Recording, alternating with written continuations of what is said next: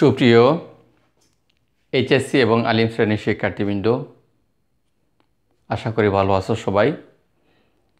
System ICT and computer ইনস্টিটিউটে তোমাদের সুস্বাগতম। সুপ্রিয় শিক্ষার্থীবৃন্দ, আমার আজকে অনলাইন ক্লাস 16তম। এর আগে আমি 15টি ক্লাস নিয়েছিলাম।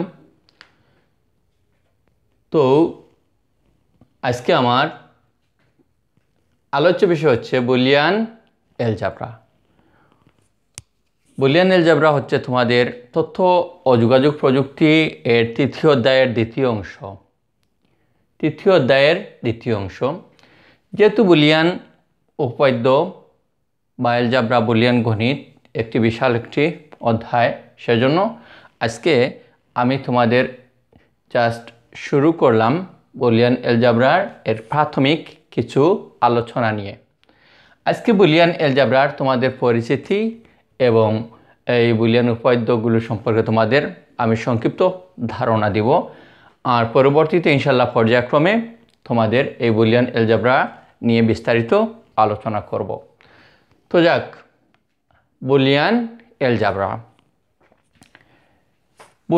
এলজেব্রা হচ্ছে জর্জ বুল, উনি ইংরেজ গণিতবিদ। উনার হাত ধরে এই বুলিয়ান এলজেব্রা, উনার নাম অনুসারে যার নাম রাখা হয় জর্জ বুল, তার নাম অনুসারে বুলিয়ান এলজেব্রা রাখা হয়েছে। তো জর্জ বুল 1815 সালে জন্মগ্রহণ করেছিলেন। 1864 সালে তিনি মৃত্যুবরণ করেন। এখান থেকে অনেক সময় তোমাদের বহু নির্বাচনী প্রশ্ন থাকতে পারে। তো বুলিয়ান এলজেব্রার জনক কে? জর্জ বুলের জন্ম কত, মৃত্যু কত? তো যাক, আমি বুলিয়ান এলজেব্রা এর প্রাথমিক ধারণা দিতে গিয়ে বুলিয়ান এলজেব্রা এর প্রাথমিক ধারণা, অর্থাৎ কোথা থেকে আসলো বা কীভাবে শুরু হলো তা নিয়ে সংক্ষিপ্ত তোমাদের আমি আলোচনা প্রথমে করছি। আজকে আমি যেগুলো আলোচনা করব বুলিয়ান এলজেব্রার প্রাথমিক ধারণা, বুলিয়ান এলজেব্রার সংজ্ঞা, বুলিয়ান এলজেব্রার কিছু যুক্তি আছে, যুক্তিসমূহ, বুলিয়ান এলজেব্রার মৌলিক ক্রিয়া, বুলিয়ান ধ্রুবক, বুলিয়ান চলক, বুলিয়ান পূরক, বুলিয়ান স্বতঃসিদ্ধ, বুলিয়ান এলজেব্রা এর বৈশিষ্ট্য সমূহ, তাছাড়া বুলিয়ান উপপাদ্য সমূহ নিয়ে তোমাদের সাথে আলোচনা করব। তো যাক, প্রথমে আমি এই বুলিয়ান এলজেব্রার প্রাথমিক ধারণা। জর্জ বুল তিনি সর্বপ্রথম 1847 সালে তার একটি বই the mathematical analysis of logic এর মধ্যে সর্বপ্রথম তিনি বুলিয়ান এলজেব্রার ধারণা দিয়েছিলেন। পরবর্তীতে তিনি 1858 সালে তিনি আরেকটি বই তিনি লিখেন, যার মধ্যে বিস্তারিত তিনি আলোচনা করেন। সে বইটি ছিল investigation of the lodge of thought. এই বইয়ের মাধ্যমে তিনি বিস্তারিত আলোচনা করেছিলেন। তো এখান থেকে তোমাদের বহু নির্বাচনী প্রশ্ন অনেক সময় থাকে। জর্জ বুলের প্রথম বইটির নাম কি বা এটি কত সালে প্রকাশিত হয়েছিল, আমি আরেকবার বলছি, the mathematical analysis of logic. তোমরা যদি মনে রাখতে না পারো তাহলে তোমরা লিখে নাও, আমি তোমাদের লিখে দিচ্ছি। দেখো,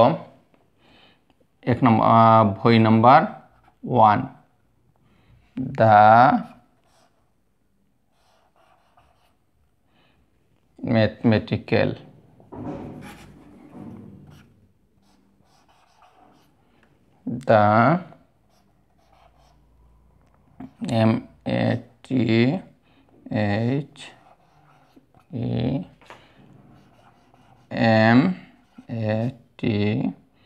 ICAL mathematical analysis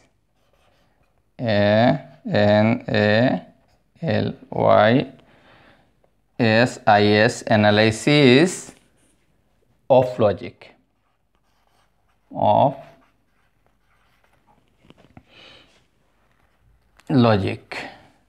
the mathematical analysis of logic এই বইটি প্রকাশিত হয়েছিল ওনার 1847 সালে 1847 এই বইটি 1847 সালে তারপর ওনার দ্বিতীয় বই হচ্ছে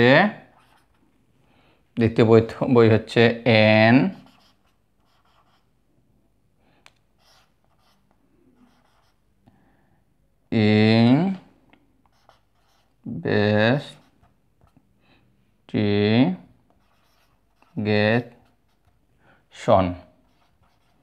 investigation of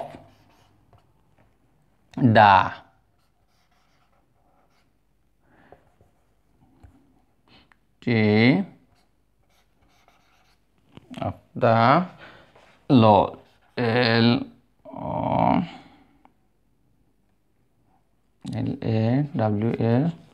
laws of thought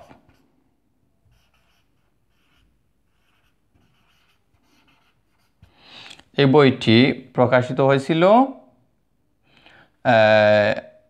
1858 সালে তো এই দুইটি বইয়ের মাধ্যমে বুলিয়ান এলজেব্রা এর সর্বপ্রথম ধারণা পাওয়া যায় বা জর্জ বুল তিনি বিস্তারিত আলোচনা করেছিলেন এই দুইটি বইয়ের মধ্যে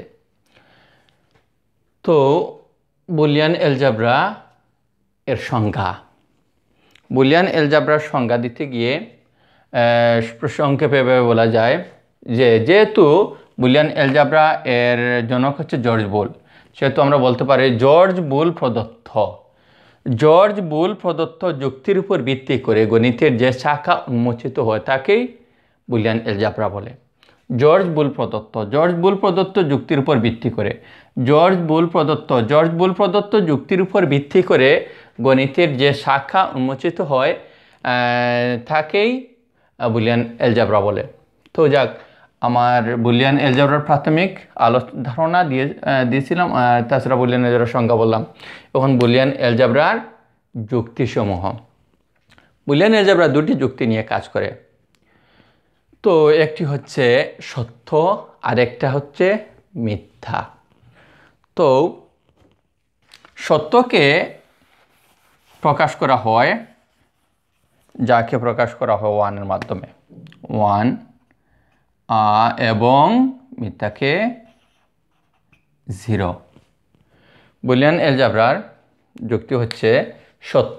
অথবা মিথ্যা এই দুইটা যুক্তি নিয়ে কাজ করে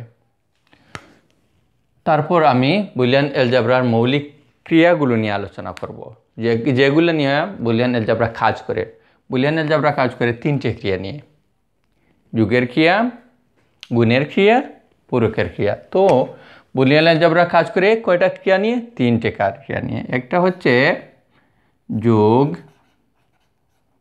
যোগের ক্রিয়া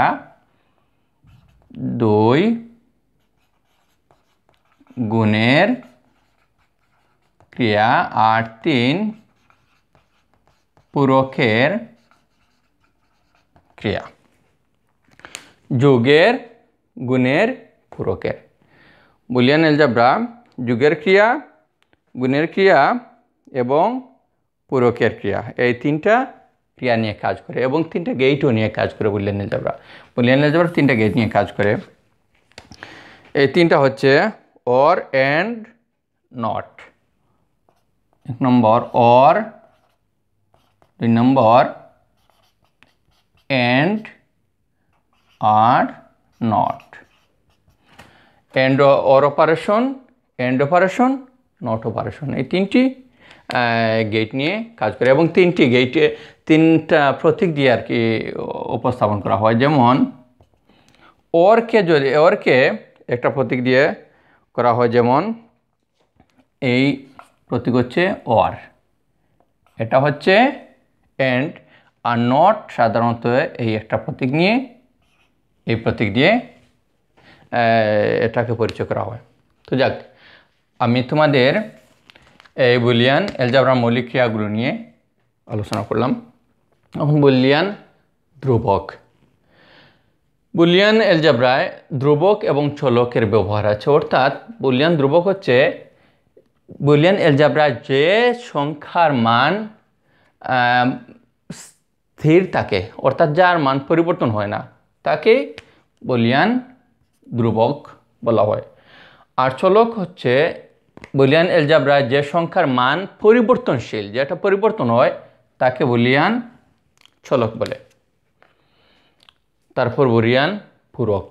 বুলিয়ান পূরক হচ্ছে বুলিয়ান এলজেব্রায় ব্যবহৃত হয়, অর্থাৎ বুলিয়ান এলজেব্রায় তোমাদের অবশ্যই জানা আছে যে 0 এবং 1 এই দুইটি নিয়ে সমস্ত গণিত, অর্থাৎ 0 এবং 1 দিয়ে এটা আলোচনা করা হয়। তো যাক, 0 এবং 1 বুলিয়ান এলজেব্রায় ব্যবহৃত এই 0, 1, এই 0, 1 এই দুইটি একটি আর একটির পরিপূরক। বুলিয়ান এলজেব্রায় ব্যবহৃত দুটি সংখ্যা 0 এবং 1 এই দুটি একটি আর একটির পরিপূরক। বুলিয়ান পূরক হচ্ছে যে বুলিয়ান এলজেব্রায় ব্যবহৃত 0 এবং 1 একটি আর একটির পরিপূরক। তারপর আমি বুলিয়ান স্বতঃসিদ্ধ নিয়ে তোমাদের আলোচনা করব। বুলিয়ান স্বতঃসিদ্ধ হচ্ছে বুলিয়ান এলজেব্রায় যোগ এবং গুণের ক্ষেত্রে, যোগ মনে রাখবে তোমরা, যোগ এবং গুণ, যোগ এবং গুণের ক্ষেত্রে কিছু নিয়ম মেনে চলে, আর এই নিয়মগুলিকে বুলিয়ান স্বতঃসিদ্ধ বলে। বুলিয়ান এলজেব্রায় যোগ এবং গুণের ক্ষেত্রে কিছু নিয়ম মেনে চলে, যোগ এবং গুণ। বুলিয়ান এলজেব্রায় যোগ এবং গুণের ক্ষেত্রে কিছু নিয়ম মেনে চলে, আর এই নিয়মগুলিকে বুলিয়ান স্বতঃসিদ্ধ বলে। আশা করি মনে থাকবে তোমাদের। বুলিয়ান এলজেব্রায় যোগ এবং গুণের ক্ষেত্রে কিছু নিয়ম মেনে চলে, আর এই নিয়মগুলিকে বুলিয়ান স্বতঃসিদ্ধ বলে। এখন আমরা কোন নিয়মগুলো মেনে চলে, যোগের ক্ষেত্রে কোন নিয়মগুলো আর গুণের ক্ষেত্রে কোন নিয়মগুলো আমরা একটু দেখব। তো যোগের ক্ষেত্রে যে নিয়মগুলো মেনে চলে, যোগের ক্ষেত্রে আমরা জেনেছি যে যোগ অর গেট, অর্থাৎ অর অপারেশন, অর্থাৎ যোগ, আমি আর একবার লিখে দিই, যোগ অথবা অর এর ক্ষেত্রে কিছু নিয়ম আছে, আর কিছু নিয়ম আছে গুণ অথবা এন্ড এর ক্ষেত্রে কিছু নিয়ম আছে। তো যোগের ক্ষেত্রে যে নিয়মগুলো, যোগ বা অর এর ক্ষেত্রে যে নিয়মগুলো, তা হচ্ছে যে 0 + 0 সমান 0 + 0 সমান আমরা যোগের ক্ষেত্রে কত পাই? 0 পাই, 0। তারপর 0 + 1 সমান 0 + 1 যোগ করলে 1 হয়। তারপর 1 + 0 সমান 1 হয়, এবং 1 + 1 হইলে 1 হয়। এটা হচ্ছে যোগের ক্ষেত্রে, এই যোগের ক্ষেত্রে কিছু নিয়ম। এবং গুণের ক্ষেত্রে যে নিয়মগুলো আছে, যেমন আমরা যদি দেখি 0 × 0 সমান 0, হ্যাঁ।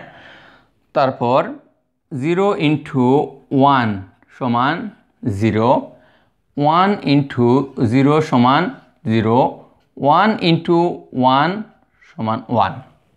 এগুলো হচ্ছে গুণের ক্ষেত্রে নিয়ম, এগুলো হচ্ছে যোগের ক্ষেত্রে নিয়ম। তো আমরা সাধারণত এর আগে যে বুলিয়ান যোগ করছিলাম, যেমন দেখো 0 0 0 0 1 1 1 0 1 1 1 0, বুলিয়ানে কোনো ক্যারি থাকে না। বাইনারিতে হইলে এখানে ক্যারি থাকতো, বুলিয়ানে যতটা এক যোগ করো তার মান 1 হবে।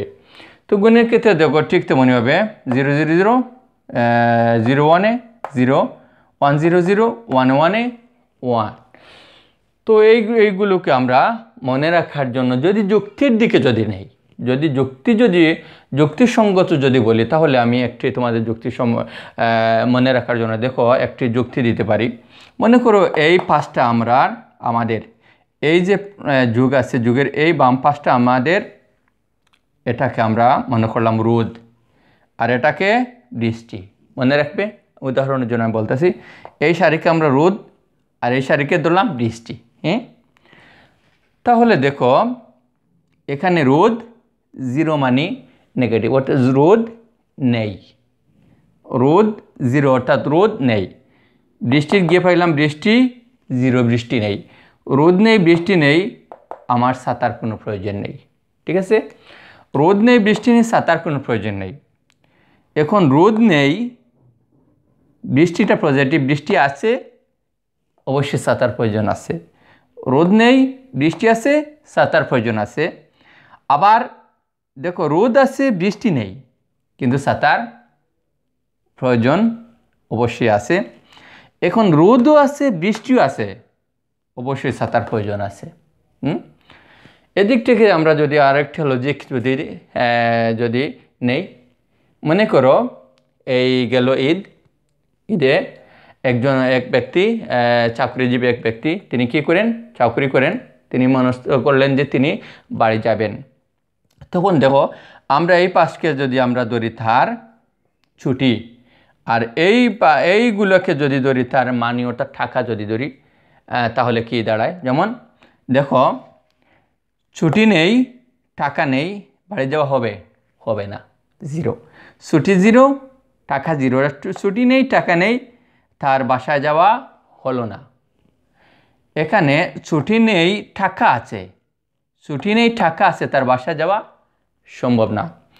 তার টাকা আছে কিন্তু ছুটি আছে কিন্তু টাকা নেই, ছুটি আছে, টাকা নেই, তার বাসায় যাওয়া হলো না।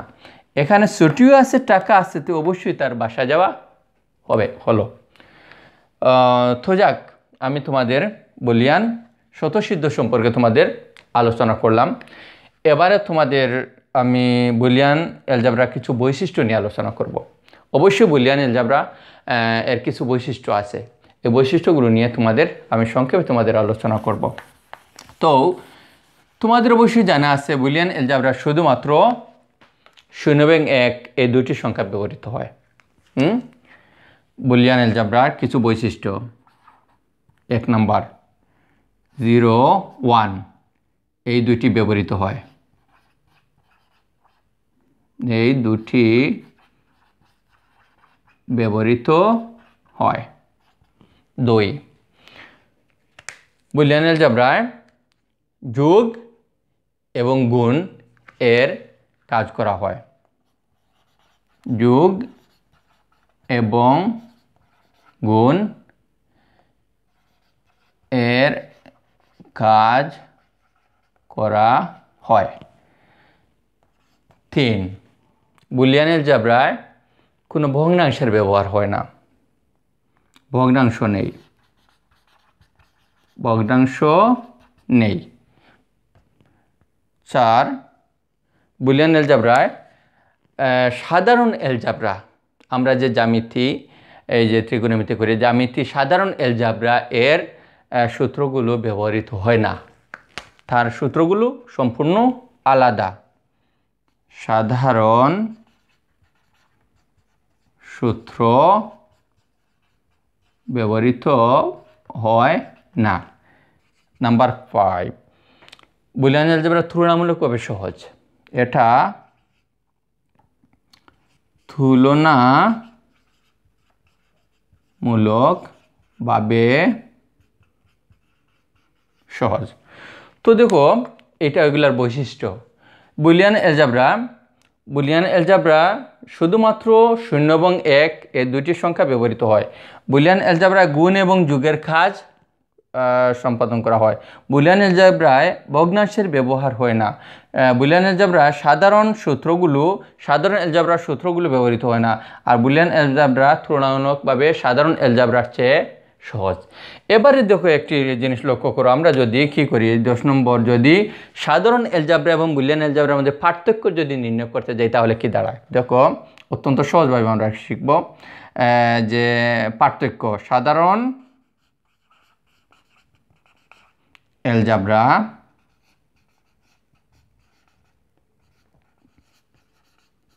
ও বুলিয়ান অ্যালজেব্রা এর মধ্যে পার্থক্য। দেখো এই বৈশিষ্ট্যগুলো দিয়ে তোমাদের আমি পার্থক্য তোমাদেরকে শেখাইতেছি। দেখো পার্থক্যর বুলিয়ান অ্যালজেব্রা এবং সাধারণ অ্যালজেব্রা। আমি মনে হলাম এটা বুলিয়ান অ্যালজেব্রা আর অপর পাশে মনে হলাম সাধারণ অ্যালজেব্রা। বুলিয়ান অ্যালজেব্রায় শুধুমাত্র 0 এবং 1 এই দুইটি সংখ্যা ব্যবহৃত হয়। আর সাধারণ অ্যালজেব্রায় 0 থেকে 9 পর্যন্ত এই সংখ্যাগুলি ব্যবহৃত হয়। বুলিয়ান অ্যালজেব্রায় যোগ এবং গুণের কাজ সম্পাদন করা হয়। আর সাধারণ অ্যালজেব্রায় যোগ, বিয়োগ, গুণ, ভাগ ইত্যাদি এর কাজ করা হয়। বুলিয়ান অ্যালজেব্রায় ভগ্নাংশের ব্যবহার নেই, কিন্তু সাধারণ অ্যালজেব্রায় ভগ্নাংশের ব্যবহার আছে।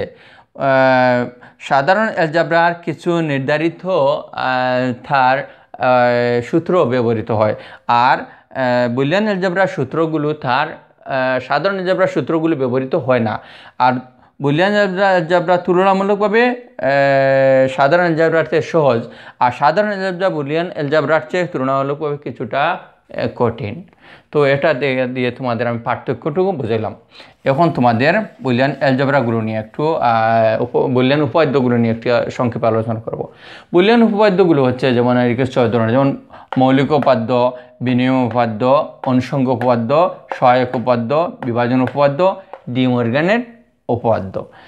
এগুলা আমি যেহেতু তোমাদের আজকে আমার আলোচনা একটু লম্বা হতে যাচ্ছে, আমি বেশি যদি আলোচনা করতে যাই তাহলে ভিডিওটা লম্বা হলে আপলোড করতে অসুবিধা হয়। সেজন্য আমি এই উপপাদ্যগুলো নিয়ে ধারাবাহিকভাবে তোমাদের আমি আলোচনা করব। এর আগে আমরা আজকে দেখি একটু কি পড়লাম, আমরা কি শিখলাম, একটু ফিডব্যাক করে নেই। দেখো আজকের আলোচনা বিষয় বুলিয়ান অ্যালজেব্রার প্রাথমিক আলোচনা বা ধারণা। বুলিয়ান অ্যালজেব্রার প্রাথমিক ধারণা। বুলিয়ান অ্যালজেব্রার জনক হচ্ছেন জর্জ বুল। তিনি 1815 সালে জন্মগ্রহণ করেন এবং 1864 সালে মৃত্যুবরণ করেন। বুলিয়ান অ্যালজেব্রার জর্জ বুল এর দুটি বই, প্রথম বই হচ্ছে the mathematical analysis of logic, 1847 সালে প্রকাশিত হয়েছিল। এর মধ্যে তিনি প্রাথমিকভাবে বুলিয়ান অ্যালজেব্রার কিছু নিয়ম নিয়ে আলোচনা করেন। পরবর্তীতে তার দ্বিতীয় গ্রন্থ an investigation of the lodge of thought গ্রন্থটি প্রকাশিত হয়েছিল 1858 সালে। এটির মাধ্যমে তিনি কি করেন, বিস্তারিত আলোচনা করেন। তারপর আমি বুলিয়ান অ্যালজেব্রার সংজ্ঞা তোমাদের বলছিলাম যে জর্জ বুল প্রদত্ত।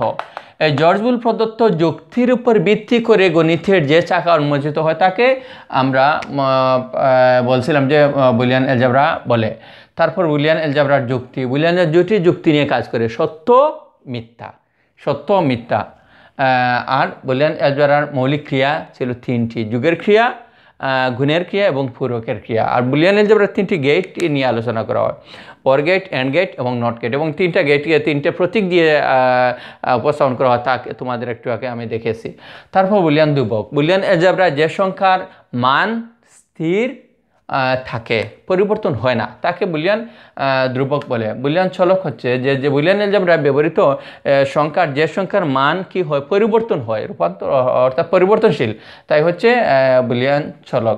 তারপর বুলিয়ান পূরক। বুলিয়ান অ্যালজেব্রায় ব্যবহৃত 0 এবং 1 এ দুটি একটি আরেকটির পরিপূরক। বুলিয়ান অ্যালজেব্রা কিছু বৈশিষ্ট্য। বুলিয়ান অ্যালজেব্রার কয়টা বৈশিষ্ট্য আছে? বুলিয়ান অ্যালজেব্রা শুধুমাত্র 0 এবং 1 এই দুটি ব্যবহার করা হয়, এবং বুলিয়ান অ্যালজেব্রা সাধারণ অ্যালজেব্রার সূত্রগুলি ব্যবহৃত হয় না। বুলিয়ান অ্যালজেব্রায় বুলিয়ান অ্যালজেব্রায় কোনো ভগ্নাংশের ব্যবহার নেই, এবং বুলিয়ান অ্যালজেব্রার তুলনামূলকভাবে কিছুটা সহজ এগুলি ছিল। তারপর বুলিয়ান এলজেব্রা, সাধারণ এলজেব্রার মধ্যে আমরা কী করেছিলাম, পার্থক্য নির্ণয় করেছিলাম। তারপর বুলিয়ান উপপাদ্যগুলো আমি তোমাদের শুধুমাত্র জাস্ট আজকে শুধু তোমাদের এই নামগুলো পরিচয় করে দিয়েছি। আগামীতে তোমাদের আমি এগুলা নিয়ে আর কি বিস্তারিত, এই উপপাদ্যগুলো নিয়ে বিস্তারিত আলোচনা করব। অনেকগুলো উপপাদ্য, অন্তত 5টি উপপাদ্য আছে। তারপর আমরা গুরুত্বপূর্ণ উপপাদ্যগুলো অবশ্যই মুখস্থ করব। তোমরা আমার সাথে থাকবে আশা করি। আর আমার ভিডিওটা এইটা যদি ভালো লাগে ক্লাসটা, তাহলে তোমাদের একে অন্য তোমাদের সহপাঠীদের তোমরা এটি শেয়ার করবে এবং আমার চ্যানেলটি সাবস্ক্রাইব করবে এবং আমার সাথে থাকবে। ইনশাল্লাহ আমি আগামীতে ধারাবাহিকভাবে এই বুলিয়ান এলজেব্রা সহ তোমাদের তথ্য যোগাযোগ প্রযুক্তি নিয়ে আলোচনা করব। তাছাড়া তথ্য যোগাযোগ প্রযুক্তি সম্পর্কে যে কোনো প্রশ্ন তোমাদের থাকলে তোমরা এই প্রশ্নগুলো আমাকে করতে পারো। আমি আগের ক্লাসেও লিখে দিচ্ছি, এখনও তোমাদেরকে আমার নাম্বার লিখে দিচ্ছি, তোমরা লিখে রাখতে পারো। আমার নাম্বার 01735146644 কামাল স্যার।